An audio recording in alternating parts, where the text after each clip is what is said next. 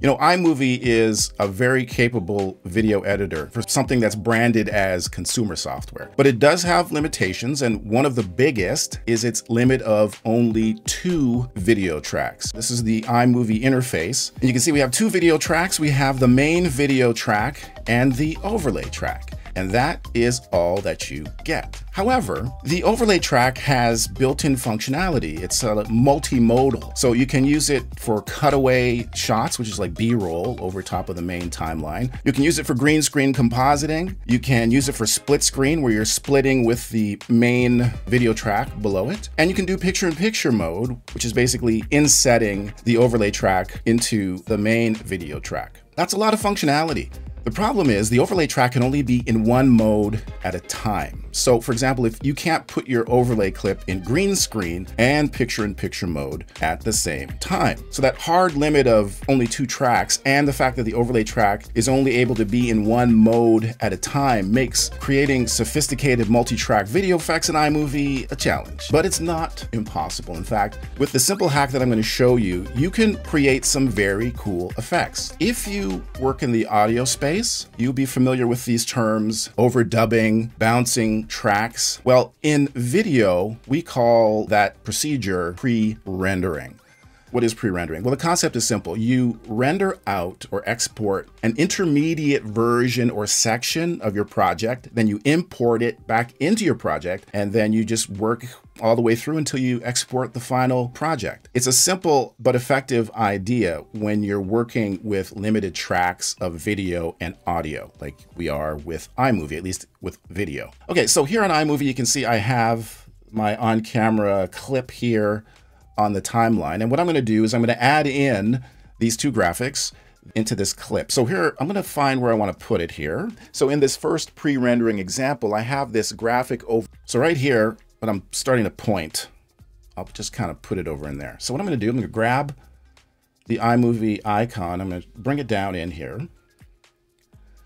And so here, when you bring in a photo or an image, this is what iMovie does. It puts the Ken Burns effect on it. If you don't want that happening, just a little quick tip, go up into iMovie, go into settings, and over here, iMovie preferences, see how it says photo placement, Ken Burns. If you don't want that happening, you can choose fit or crop to fill. Usually you'll use crop to fill depending on the aspect ratio of your photo, but I'm just gonna leave it as is. That's just a little tip for you. So we're gonna take this off of the image, and I'll just go up to do that to the cropping tool, and see here it's happening.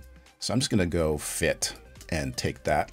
And then we can see this graphic has transparency, which is what I want, but I don't want it over my face like that. So we're gonna change the mode of this overlay track. And here's the settings right here, from cutaway to picture-in-picture.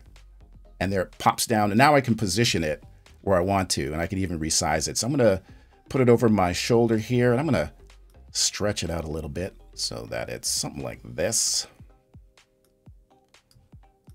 That's good. Okay, so I want to animate this on. When you create a picture-in-picture clip, you'll notice it automatically has this fade transition on it. And that's fine if you want to use it, but I want to recreate the example, so I'm going to have it animate on. So to get rid of this dissolve on, there's 2 ways. You can just grab the little handle down here and drag it, or you can see up here, there's a corresponding little window where it says 0.25 seconds. That's the duration of the dissolve. So either way, if you put this to 0 or drag these little handles, you'll notice it goes to 0. We get rid of our dissolve.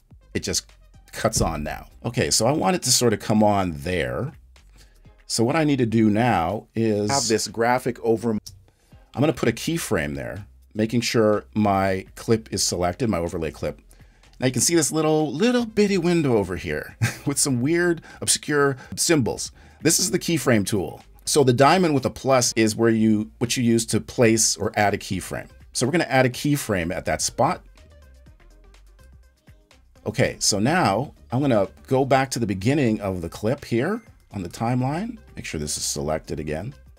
Drag my playhead down here. And then I'm going to go up here, and I'm going to click and drag on my little icon here, and I'm going to move it out. Holding the shift key constrains it horizontally. So here it is, just out of frame. Let's play it. This graphic over my shoulder, and it's using the second or overlay track in iMovie. Okay, so we've got it animating in. Now we want it to stay on camera the whole time. So I'm going to click and drag it out here. So that's going to stay on the whole time. If I wanted to bring in the library icon and do the same thing from the other side, I can't, because this overlay track is taken up by this graphic. What do? Pretty simple. What I'm going to do first is I'm going to export this timeline. So I'm going to go up to my export settings, go export file. Now here's the key to pre-rendering. When we export this video, 1080p, that's what it is. Quality is set to high. I'm going to set it to best, ProRes, the best quality I can. And for compression, I'm going to switch this from faster to better quality. So I'm going to export this. I'll go next and I'll just put it here and I'll call this iMovie Icon Pass Pre-Render and I'll put it there. It's very important to label your files so you know what's going on, because if you're going to start doing a lot of these, it's easy to get confused. So label. Okay, now that's rendered out. What I can do now is I could delete all these clips here and bring in my pre-render and do my next step.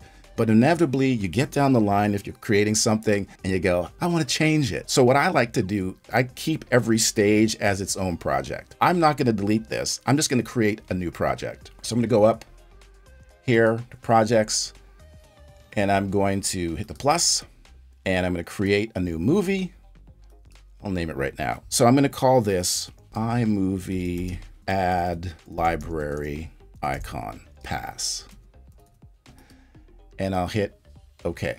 And so here we have it right here. So we'll open it up. And now what I'm going to do, go to my video clips section here. I am just going to go over to the Finder and just grab that clip. And I'm going to click and drag it in to my video clips. So this is my pre-render. This was my first pass when we added the iMovie icon. So I'm just going to click and drag this and put it into the timeline. See here. So in this first pre-rendering example, I have this graphic over my shoulder and it's using the second or overlay track. Okay, so now the next step is I'm going to go to my graphics event and we're going to add in the library now.